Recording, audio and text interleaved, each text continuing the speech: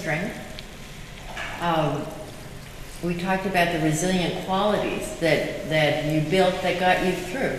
I mean, if we didn't have resilient strengths, we would not have had a president of the United States for the last, every president has been an ACOA or an alcoholic for 4 presidents, I think. I mean, these issues have to build strength and character and ingenuity and stick-to-itiveness, et cetera, et cetera, et cetera. So this is by no means, though we're looking at the damage, we don't want to live in a damage model. And though we're looking at the pain, the idea of looking at it is to process it and move past it. And resilience, we want to know the strengths we develop too, alongside the other stuff. So let's put a few of these around. Here we go. You want to put some?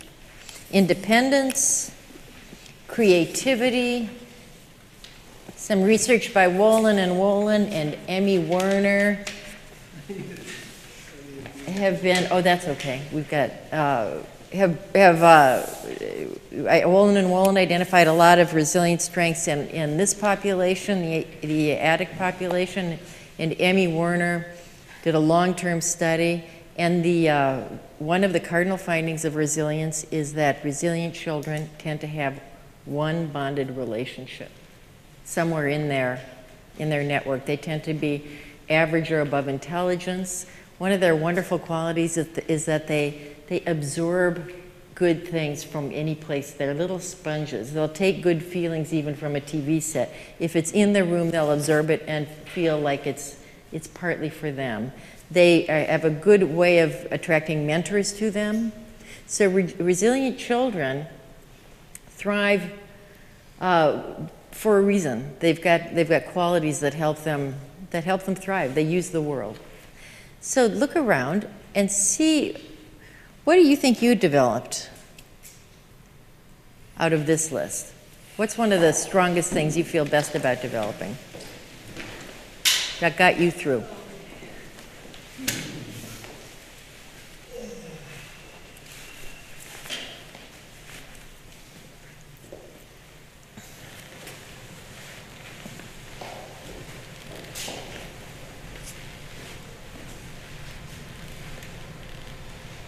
So, a sense about how you claim this strength. What is it? Well, I'm intuitive, and through my resilience, first of all came surrender, which followed with the spirituality, which gave me the gift of being intuitive, and it allows me to help others and be able to zone in and feel the emotions they're feeling, to have some compassion, to have empathy, and just kind of naturally knowing to do the next right thing, what's right, and that's a great gift, I believe.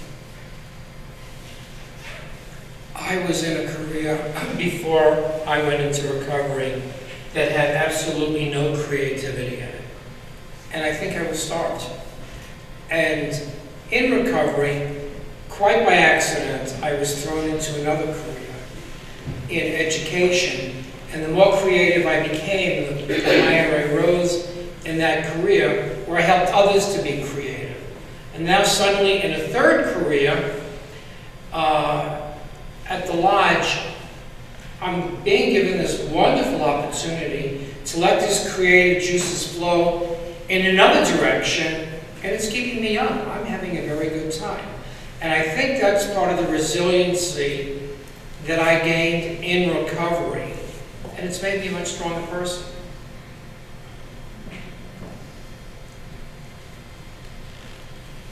Well, I'm in creativity because in my growing up, I had to keep reinventing the wheel. And I think it turned into an attribute that helps me today in my life. To see that there's not just one approach to any kind of an issue or situation.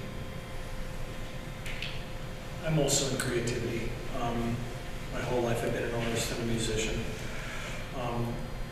I thought it was the end of me when my musical career started to end. And when I found the job in counseling, I realized there was a similar skill set.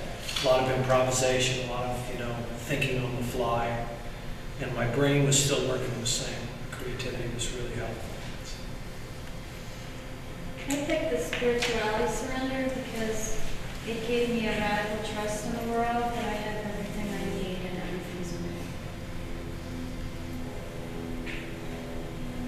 okay.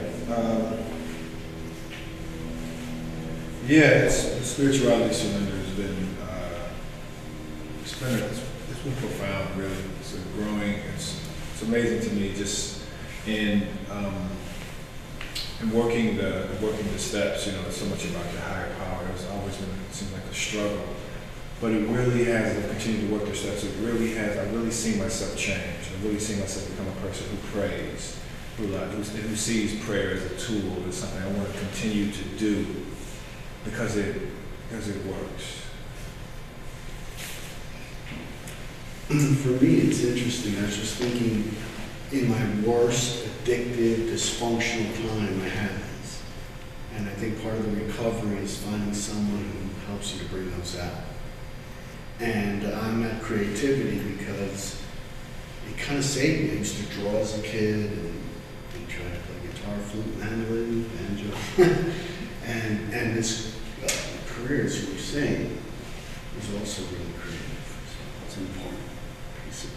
So, as we talked about, one of the cardinal findings of resilience research is that resilient children have one strong bonded relationship. And I think it might be nice to take a moment to think of someone who you'd like to say thank you to. Whoever feels warmed up to do that. I'd like to thank my dad, Michael.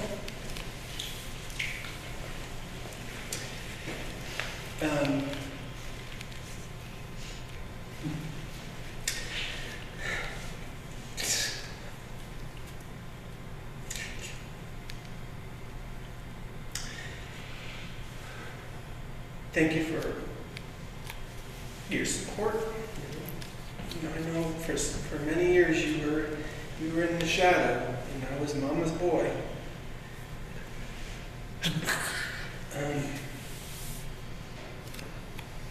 But thank you for your love.